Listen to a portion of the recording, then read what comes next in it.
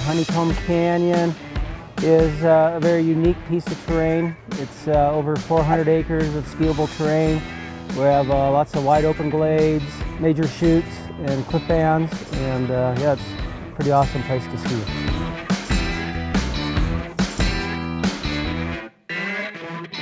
I've been a Solitude skier. I've had a season pass here for the past 13 or so years.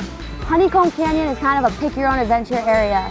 So whether you want the wide open, straightforward, or whether you want to go deep and traverse far, it's like you can kind of make it whatever you want it to be for you. There's everything from these wide open powder bowls to perfectly graded tree runs. There's just, I love the bigger trees, the smaller trees, just all the different options that you have.